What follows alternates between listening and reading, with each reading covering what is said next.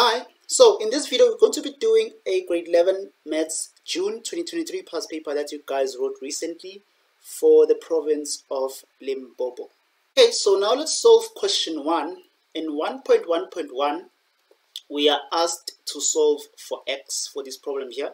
So you have 2x into x minus 3 is equals to 0. So the first thing you're going to do, you're going to say 2x is equals to 0, or x minus 3 is equals to 0, and then divide by 2 both sides. Here we have x is equals to 0 or x is equals to 3. So these are the solutions for the first problem. And then 1.1.2 we are having 3x squared minus 2x is equals to 4, right? And we first need to write down in standard form. Remember, the question says your solution must be in 2 decimal places. So you can tell that you have to use a quadratic formula for this problem here. So let's first write it in standard form. We transpose the 4 is going to be 3x squared minus 2x minus 4 is equals to 0. And then we use our quadratic formula, which is equals to minus b plus or minus the root of b squared minus 4ac divided by 2a, right? Of which my a value, let me use a different color. My a value is equals to 3. My b value is equals to minus 2. My c value is equals to minus 4, right? And let me know what you're getting, but the solutions that I'm getting here is x being equals to 1.54 or x being equals to minus 0.87. So these are the solutions that you expected to get once you substitute into this formula here. Now we're going to do 1.1.3, which we're having 5 minus x is equals to x plus 1, right?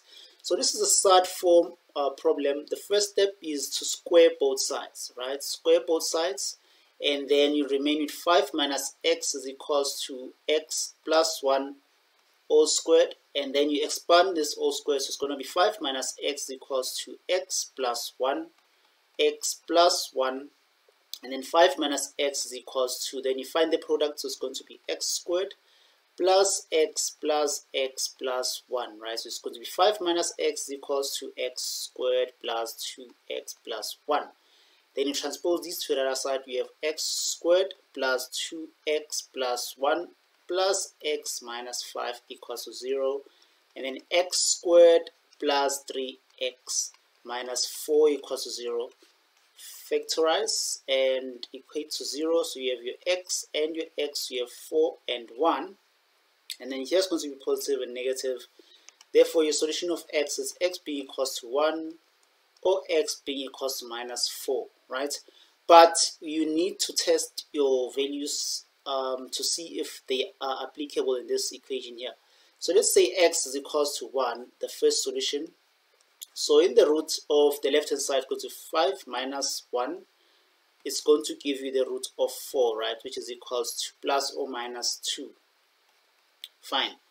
And then the right hand side, because you have a solution of 1, so it's going to be 1 plus 1, which is equal to 2. So it's practically correct. So this is the solution of x.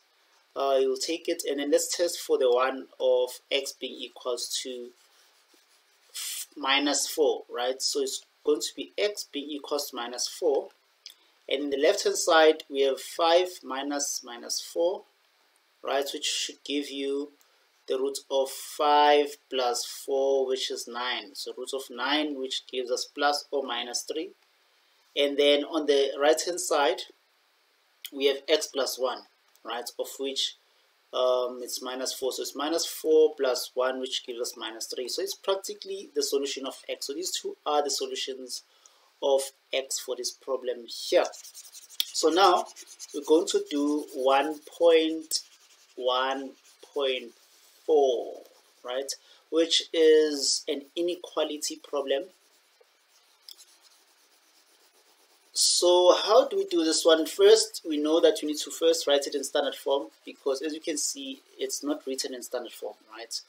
The inequality problem of 1.1.4 is not written in standard form, so we need to first write it in standard form, and then we find our critical values. Once we find our critical values, we draw our number line and to find the solutions of x, right?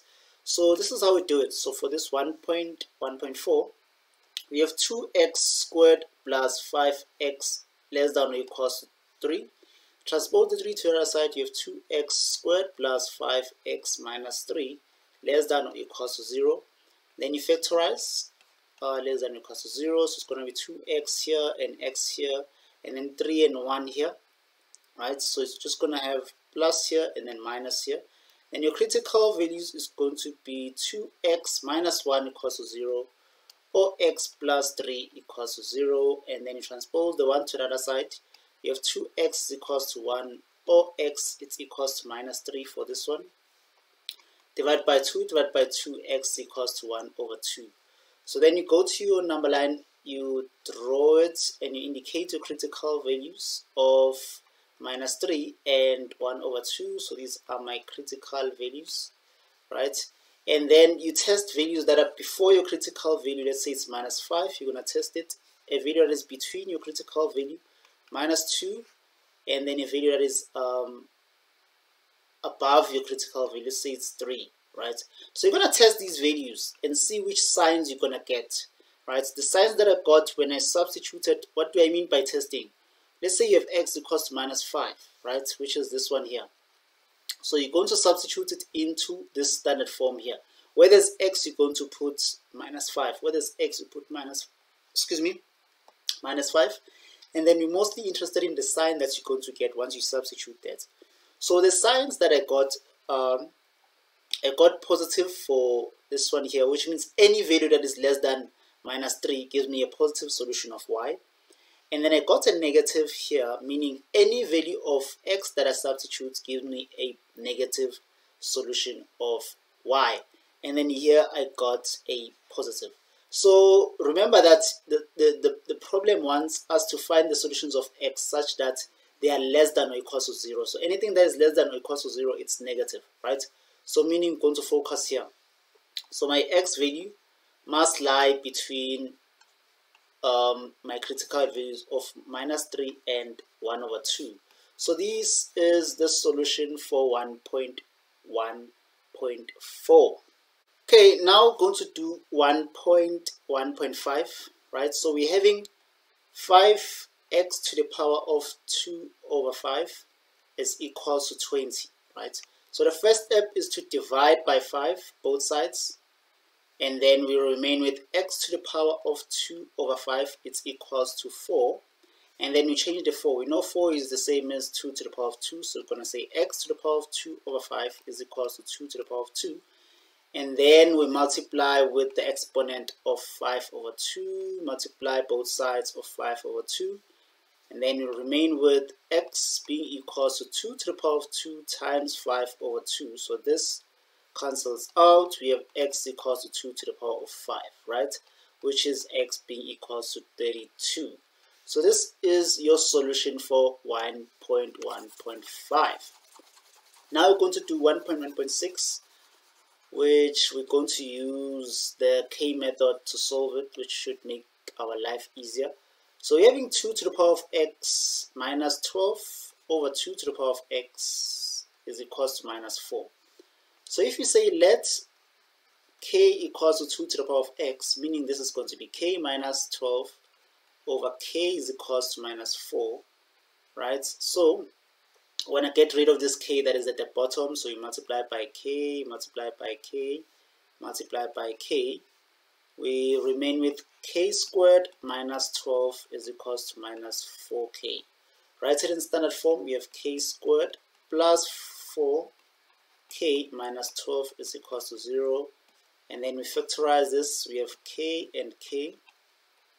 6 and 2, we have positive here and negative here equals to 0. K is equals to 2 or k is equals to minus 6, right? But remember, k is equals to 2 to the power of x. So it's 2 to the power of x equals to 2 or 2 to the power of x equals to minus 6. So this will not give us a solution. But this one here is going to be x being equals to 1 because you're going to drop the exponents since the bases are the same. Fine, so now we're done with this problem here. let's go to the simultaneous problem.